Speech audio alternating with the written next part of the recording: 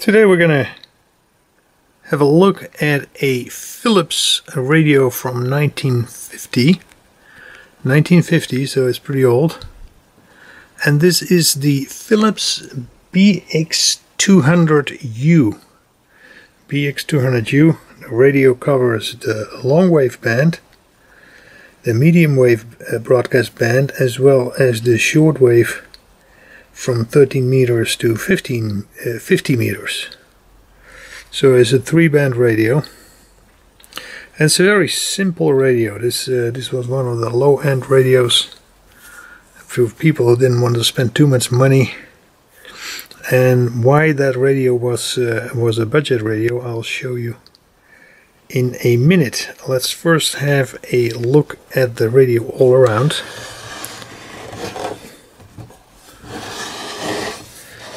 Here is the rear of the radio, and it's a tube radio, obviously.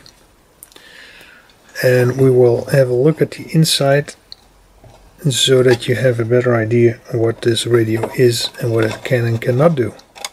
Like I said, it is a very simple radio, and that was especially brought into the market for the budget conscious people. This comes off as a whole. I already had loosened it, so it comes off easy for the video. Bottom plate and rear plate. Here you see the tubes that we have in this radio. It's the UCH42 as the RF stage and the mixer, UF41 as the IF tube, intermediate frequency tube. Then we've got a UBC41 as the detector and the audio driver. Then we have the UL41 as the PA tube, and the UY41 as the rectifier, single phase rectifier. So you're wondering, where is the transformer in this radio, the power transformer? Well, there isn't any, because this radio was supplied directly from the mains. So the U kind of tube, stands for tubes that consume 100 milliamps. So it's not the voltage that's defined, it is the current that the tubes take, and as such you can put all those tubes in series. So what they did is they placed the filaments of all those tubes in series, and then there were a couple of huge resistors that were used to burn off the rest of the energy. So if this radio was used for 110 volts, here you can see those filaments. If the radio was used for 110 volt operation, then all those filaments would be put in series together with the without the scale light, which is also 100 milliamps.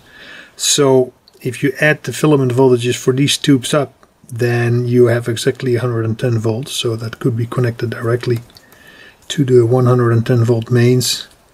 And if you would switch the unit into 20 volts for European voltages, then you would have these resistors here in series with the tubes as well as the scale light, which would then match the whole thing to 100 milliamps. And like I said, you would burn off all the excessive energy in these resistors here. These resistors here would be needed to also lower the voltage on the high voltage rectifier.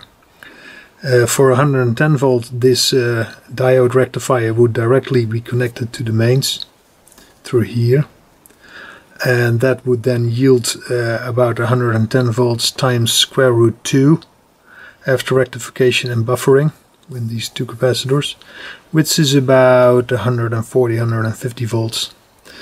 And again, at 220 volts, there would be a resistor or two placed in series to the point where you would burn off the excessive energy. So the result was that this radio was getting pretty hot. About half of the energy that the whole radio takes is burned off in these resistors if you have it in 220 volts. At 110 volts is not as bad, but it's still kind of a hot running radio, especially because of this tube. This is a a single phase tube, phase rectifier, UY. Like I said, U stands for 100 milliamp filament current, and the Y stands for single diode rectification diode. And the four, they're all 40 tubes, stands for the fact that these are 8-pin rim lock tubes. It was done by Philips in the 50s, and it was not maintained very long. At the end of the 50s they switched to 9-pin Novel tubes. So these were not produced for very long. The fun part is this tube here. It's kind of old-fashioned. That is a bit much, you know. Like I said, the whole thing gets very hot. So what we'll do, we'll restore the radio and also do a few modifications that will make the radio run a lot less hot. For one thing, we'll just use a simple diode instead of that tube. For instance, the tube can rectify 100 milliamps max at 500 volts. This diode can handle 2 amps at 1000 volts. So that's one change we will make. Of course, when I do that, well, taking out one of these tubes in this whole filament string, and then I'll have to change this network here. We won't be using resistors anymore. We will be using a capacitor. And many people might not know that, but you can also burn off voltage, not energy, voltage in a capacitor. But you have to do some calculations to make that work, and I'll show you that later. And then when we do that, then at least we won't have any energy burned off in resistors anymore, and we don't have heat burned off in this rectifying tube anymore. The consequence is that the radio will only work on 120 volts. That's what I will calculate the capacitor for. Not a big deal. We're in the US here, and I don't need it to run at 220 volts. If I really wanted to run at 220 volts, I can change the capacitor value. So it would be possible to easily set it for 220 volts if you wanted that, but I don't see any need for that. So we're going to restore it, and we're going to change the power supply section to the point where we don't burn off all that energy. I did the math on it already. Once we have done the whole modification, the whole power that the radio will consume will go from about 45 watts to less than 20, probably around 16 to 18 is my estimate. So that makes a big difference, and will make this unit run much cooler. We'll have to do quite a lot of repairs though. For instance, this socket is burned up. This is some kind of phenolic material. It's not ceramic, unfortunately. This tube gets very hot, this PA tube, and I'll have to replace that socket. That one was burned up too, but that one is going to go anyway. Remember, we're going to put a diode there. The others don't run that hot. The RF tubes and the preamp tube doesn't run very hot, so these sockets are good. That will have to be replaced. That will have to go altogether. The resistors will go, obviously. I will have to replace the buffer capacitor, which is sitting in the back there. Hopefully I can do that by putting modern capacitors, electrolytic capacitors inside there, so it still looks the same. If not, I will have to replace that with capacitors that we place underneath the chassis here. Well, one thing you see here is these Philips tar capacitors. They will have to go. There's a number of them in there. And there's another one that we probably will have to replace. I need to measure that. So we'll have to replace a couple of capacitors. Here is another one. Actually there's 3 here. 1, 2, 3. They will have to go. The resistors are okay. I already measured those, because you can have resistor drift in radios like these. These are resistors I never trust, but I measured it and it still is the right value, so we're not going to mess with that. And of course I'll have to replace the dial string, because that's quite loose. And we'll probably have to do something different for this dial light here, because right now that burns off 2 watts, and I don't want to put it in series with the tubes anymore, because the tube filaments are much more reliable than these dial lights. And if you put it in series with the tube, like it was originally for this radio, that's the way Philips designed it, if the dial light goes out, the whole radio dies on you, so we don't want that. Probably do something with LEDs. I have to figure that out. So we'll do a few modifications, but not too drastic. That potentiometer has to be cleaned drastically. Here is the band switch. I already noticed that that one is pretty dirty.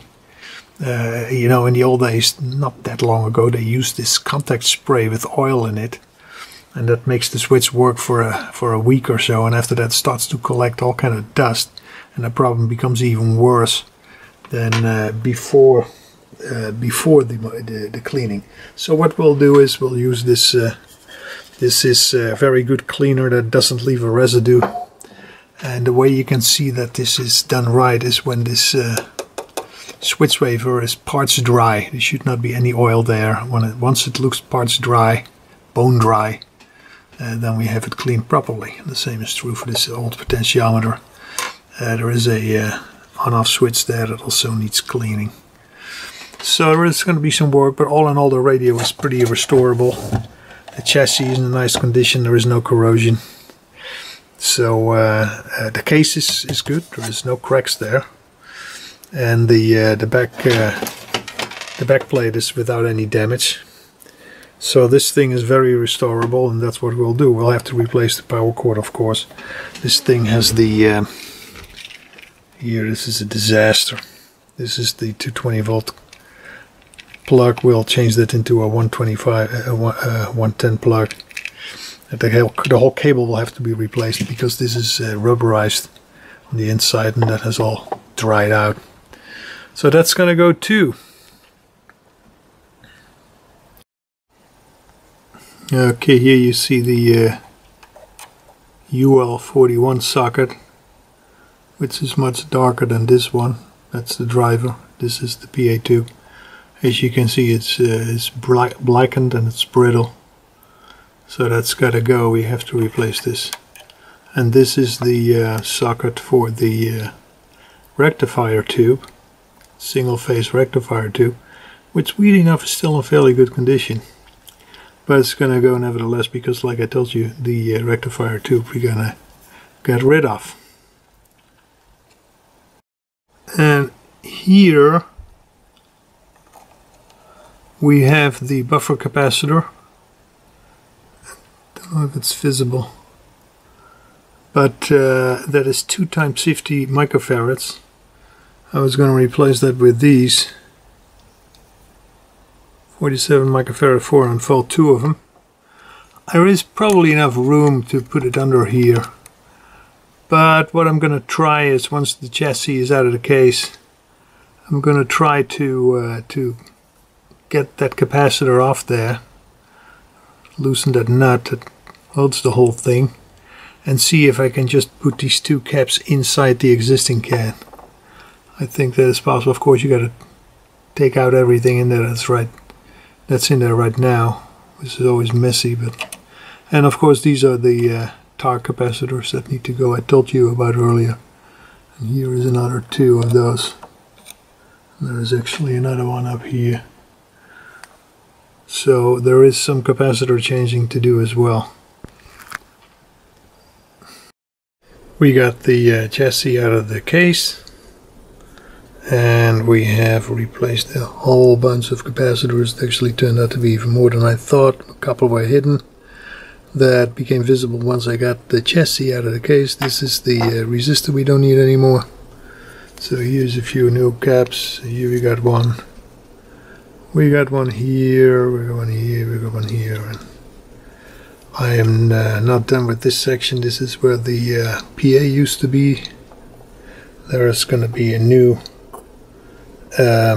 tube socket there. This is the tube socket for the rectifier that I still need to remove. So we still got a lot of work to do, but we're making good progress. Now the other thing I did was taking this electrolytic capacitor out of it, you know, the buffer capacitor. That thing is most likely not good anymore. So what I'm going to try to do is open this thing, remove the contents like I told you earlier, and put 2 of these in there to make it look original. If for whatever reason it turns out to be not possible, then we'll just mount capacitors underneath the chassis and do it that way. This is the top of the chassis, variable capacitor. This is the output transformer for the PA. This is where that capacitor went, and like I said, most likely we'll place that back again. And here we have the other side. This is the speaker wires. Cleaned it up a little bit, it's not done yet completely. Here we have the PA section. Like I said, this is gonna be there, and that we have to remove. The resistors have been removed. So, like I said, we're making progress. I think that's a little bit problematic. That chassis was mounted inside the case on rubbers, and those rubbers have completely deteriorated. They are rock hard and brittle. I have to come up with a different solution. I don't think it has to be rubberized. It's not like this thing's going to be thrown around, but I have to do something to make this fit, because the way it is now, if I slide it back into the case, it's going to be all loose. So I have to come up with a better solution there. That was the only unpleasant surprise that I had not expected. For the rest, everything is going to plan. Alright, I got that open. Now we got to remove the inside. The way to do that is to make this really hot, so the wax and the tar melts, and then we'll move it out and then put new stuff in there. Okay, we got everything out of there. There's some PCBs in here, so you gotta be careful, but this is what came out of there. Now we're gonna put the new caps in there. Alright, we got the capacitors all in there, and that's now going to be in the tube. We glue it all together and we should be okay. I had to drill a little hole for the ground contact because the tube is aluminum and you can't solder on that, so I created an extra ground contact. But for the rest, it looks pretty nice. That is now completed. We have our rebuilt capacitor. This here is the ground connect that I mentioned earlier. Because the can is not ground anymore, I had to introduce a separate ground contact. But for the rest, it is basically 50 plus 50 microfarad. It is 250 for the original one, but the new one is 450 volts. So we are actually exceeding the original specification, and it's ready to go back on the chassis. We're making some progress. As you can see, the buffer capacitor is back in place. We replaced a whole bunch of capacitors. I cleaned all this here. Now I got to restring the dial cord. It was originally not done right. Somebody already had messed with it. So I looked in the manual how to do that. So that is the next step. We cleaned all this.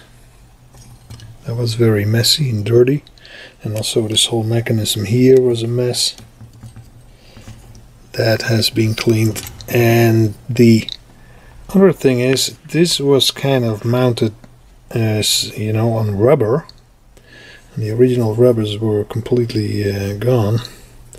So I used these rubber grommets that actually, with a little bit of force, were able to go in there. It was a hard job because you don't want to exert a lot of force. The whole thing is so fragile. Here's the other one. So we managed to actually keep that rubber suspension kind of intact. That's kind of nice. So we're gonna restring the dial cord now, and then we're getting close to the point where we probably want to test this thing. Once bought this special cord on eBay. It was pretty expensive, so we need to figure out the exact length in order not to waste too much. So we're going to do that with a copper test string to figure out the total length, and then we'll install the final one. As you can see, I got it in there now with the copper wire. That's obviously not the final solution, but at least now I know what the length is going to be, and now we can make a proper string with the right length. Well, it looks like we got it done. To be honest with you, this is actually the part I like the least. This is a hard job. I had a hell of a time to get that spring in there, but it looks like it's working. I'll have to oil it a little bit here and there. I didn't want to do that before I put the string on, because when it gets greasy, then it won't work anymore. So that's done. It looks like we're done with all the soldering and replacing work. What else was done? I had to clean this on-off switch. That is now working nice and clean. Tensiometer obviously has been cleaned. The voltage carousel has been placed back, but not hooked up obviously. It's only for 120 volts now. We put the capacitor there. That is the filament capacitor. I'll show in a different video how you calculate that. We'll not do it in this video. It will get too long and we'll put people to sleep. Obviously the buffer capacitor was repaired and placed back. All bad tar capacitors were removed and modern ones were put in everywhere. And the only thing that at one point I will have to do is come up with a solution for this dial light, but I think I have a good idea. I'll show you that later. Of course the rectifier tube is not there anymore. That was this tube that has now been replaced by this little diode here that now rectifies the incoming AC and puts it into the buffer capacitor to give the plate voltage. So we got plate voltage in place, we got filament voltage in place, power cord obviously has been replaced. The nice thing about the American plugs is that they have polarity. The thick prong is ground, or not ground, it's neutral, and the thin prong is hot, so I wired it up such that the neutral is always on the same potential as the chassis, which means that I cannot zip myself. And in the European system that is not possible. They don't have that concept, so there is a 50% chance that you have 220 volts on the chassis. That's not going to be the case here. Here we'll always have the chassis at neutral. That's kind of nice. Dial string has been replaced. That works quite nice. And of course this whole band switch, the wafer switch, has been cleaned. That was kind of a mess. And it's all clean now. So I guess we're ready to fire it up outside the case and see if everything works. I'll power it up. Siri, both Jim and Marion's last days are the same. And up to the temple. And those two major contributors to inflation are both human nature. Illnesses and tragedies until her victims confronted her on national television.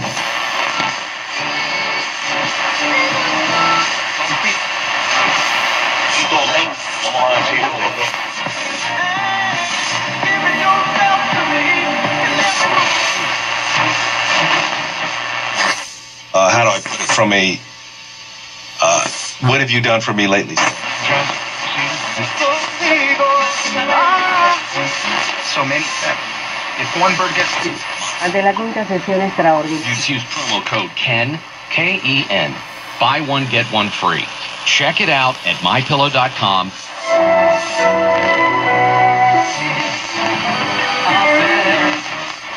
have led us to this dark place, to this dark hour.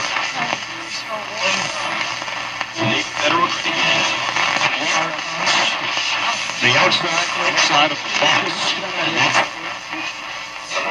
Palabras para nuestra transmisión. Bueno, vamos a seguir buscando más información en torno este sábado.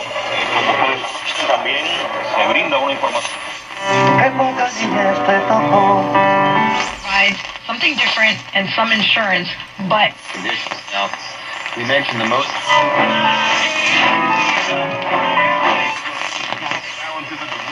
Last year when we played with it.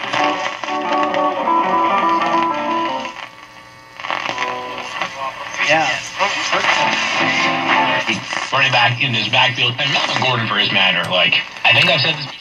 Well, you should see it works quite well. I guess we can put it back into the case. Alright, I got the whole chassis in there now. Like I told you earlier, the chassis was suspended with these rubber thingies here and also in the back there. And these rubbers have completely deteriorated.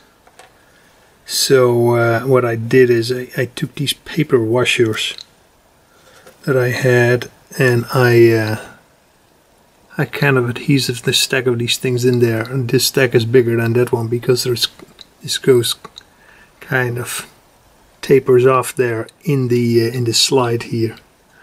So same thing on this side. So I had to Dremel them a little bit to make it fit, but we did that and it is a good fit now. It's obviously not suspended, but it's not like I'm going to use this thing in an area where it's very much exposed to vibration. That's not going to happen. So we got that done, and the only thing I need to do now is, you know, take the chassis out of the case again and clean the case, because that's kind of dirty. I'll just wash that with some detergent. Not going to repaint the case. I don't think it's necessary. It looks pretty good. In any case, here you see we don't have the rectifier tube. We did get a new socket for a ceramic socket for this EL41, and the other sockets were still good, and so were the tubes. So we are in pretty good shape. I didn't clean too much here because I wanted to make this visible. The BX200U is the model number, the 452. That has to do with the IF frequency, 452 kilohertz. Philips changed that a little bit for different markets. For instance, in Germany I think they used 460. In other parts of the world it's 455 or even 450. That has to do with what's going on at that particular frequency. Some countries, some areas have pretty strong location beacons or data transmitters for offshore. They're not being used anymore. Today everything goes by satellite for ship traffic, but in those days that was not the case, and in order to prevent IF breaking through, for different markets they changed the IF frequency, and you can see that here. In any case, they're looking pretty good. Like I said, speaker isn't in there yet. I gotta clean this thing, the case that is, and then we're pretty much done with this. Alright, this is just one thing I wanted to show you. What I'm going to do to replace those, to replace that little incandescent bulb that consumes so much power. This is the same trick I did as with the filament resistor, which I now have as a capacitor.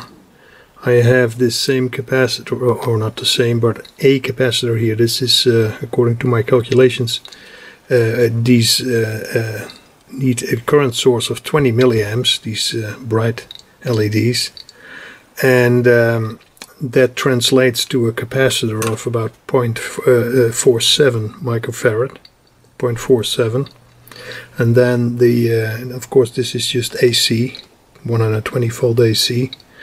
This will limit it to 20 milliamps, excuse me, and then here we have a bridge rectifier made out of 4 diodes.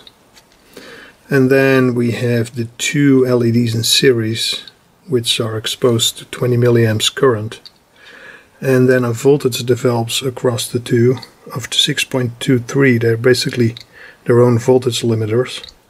If you put 20 milliamps current through these things, about 3 point something voltage will settle across each of them, and they're in series. Now it does require an electrolytic capacitor. I have a small one in there, 5 microfarad, only needs to be 10 volts. And then it works fine. I tested it before without the capacitor, then the LEDs blow right away. That is not the way it should be. But once you put an electrolytic capacitor in there, it doesn't have to be a high voltage type. Like I said, it's only 6.23 volts in this case. Then it works perfect. And I think I'm going to put that in there as a replacement to that difficult to get and high power consumption incandescent light bulb. 2 of these bright LEDs will perfectly illuminate my dial scale. So that's another way, another method where I use the capacitor as a current source, a lossless current source. I got the LEDs all in there.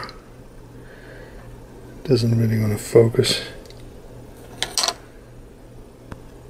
Okay.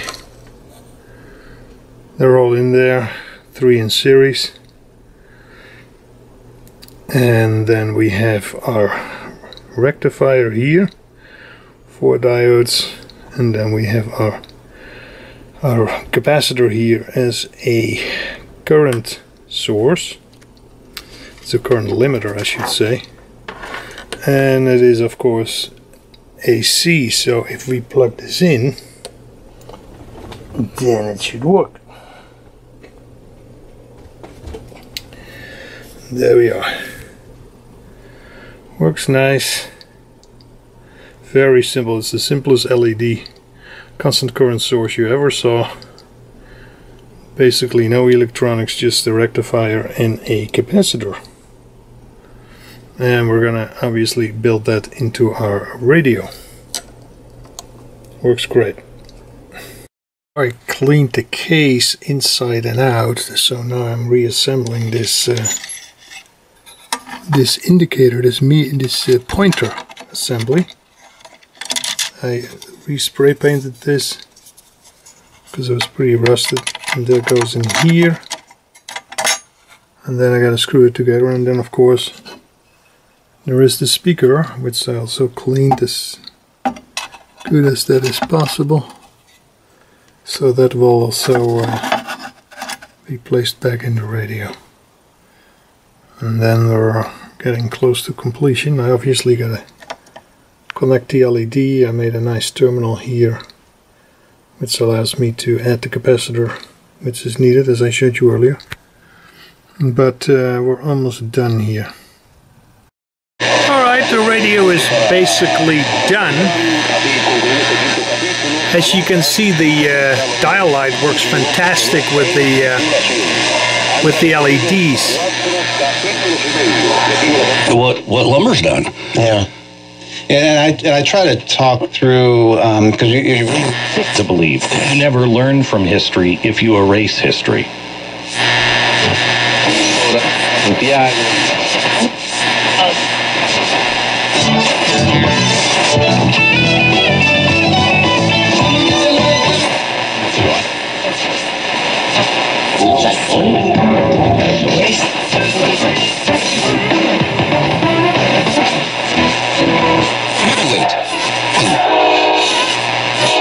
Weighing in at a whopping 6,000 tons. And in the other, this... one of the players, El primer día evaluará el pronóstico de la temporada. Just twiddling our... A la posta.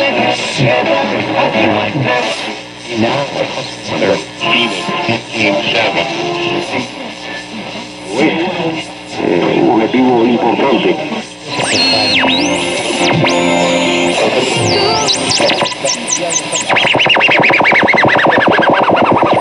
Don't know what that is.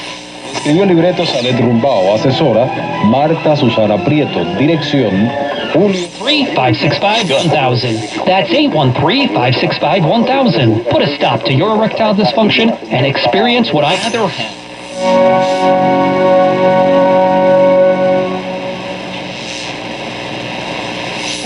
For more information, convince me.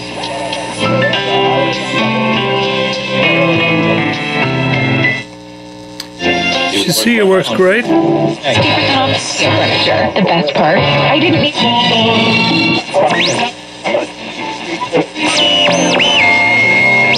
That's an image frequency that breaks through. There's only one, it's not too bad. Se vende un catre Type the teams meet for. I'm here with Bob. Hi, Bob. Hey. He doesn't say much, but he's the mascot for Badger Bob Services. You Works know, very well. Service-focused, air conditioning, plumbing, appliance, and electrical.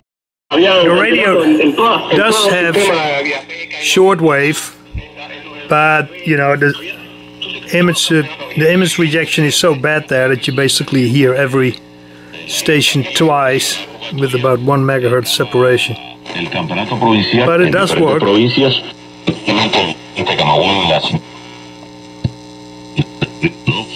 Abarcaba San José de las Lajas. Claro, claro.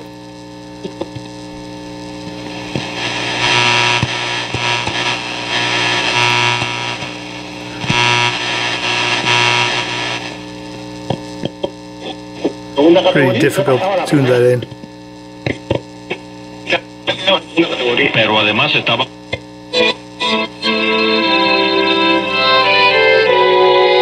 It does work.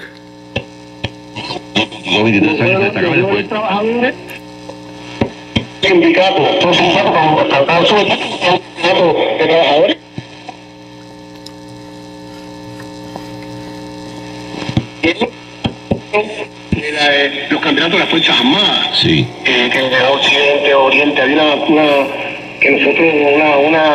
Okay, I have switched into the Longwave band, but there is no broadcast in the US. Nothing comes through. Might be able to pick something up at night from Europe. I'll try that later, but as it is today, during the day, nothing. A last look at the insides. Now that it is all completed, with a little bit more light maybe.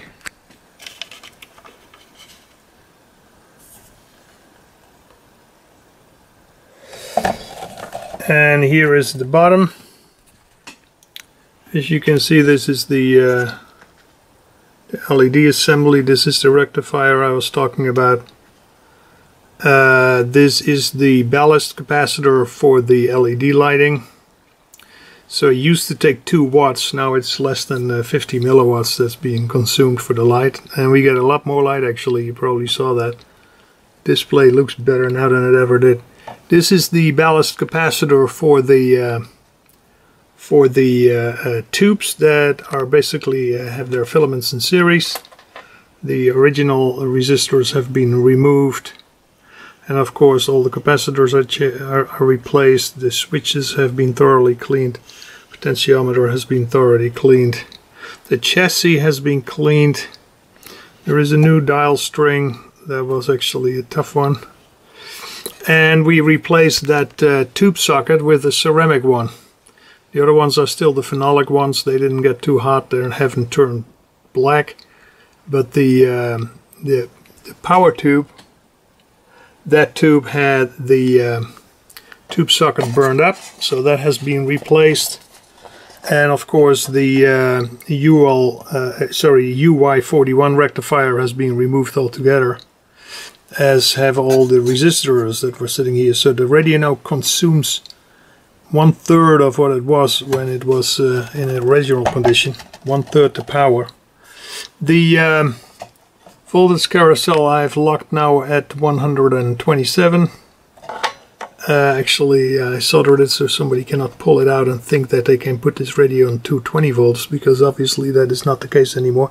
The radio can be easily set for 220 by changing the ballast capacitors, but I'm not going to do that because we don't have 220 here.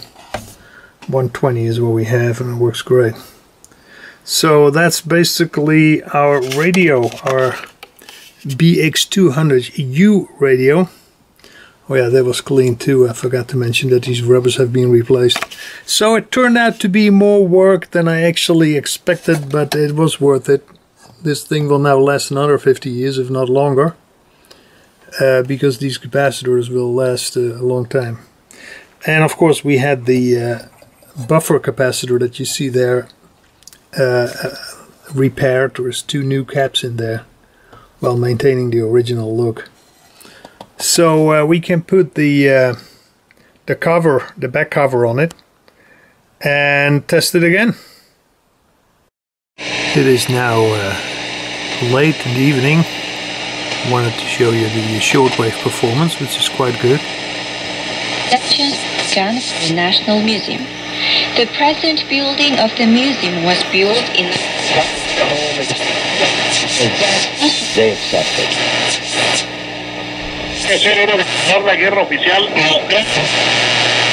In the second half, the scoring was completed. The talented Jordanis Galan 50-meter band.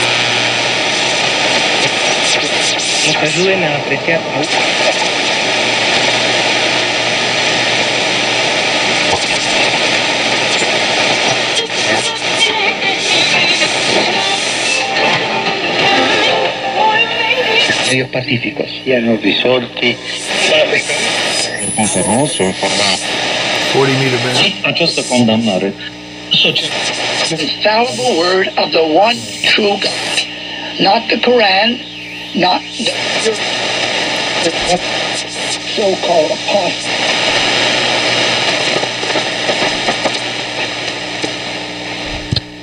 Na verdade, sua palavra é a verdade. Desta forma, os seguidores de Yah, assim como Yahushua, devem estar La pureza de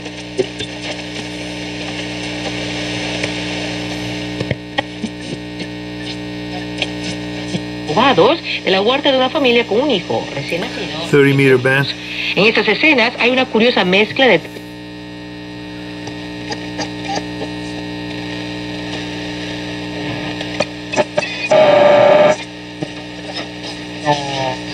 It's actually 20-meter hand band. And this is the highest station I can receive in the close to the 50-meter band. As you see,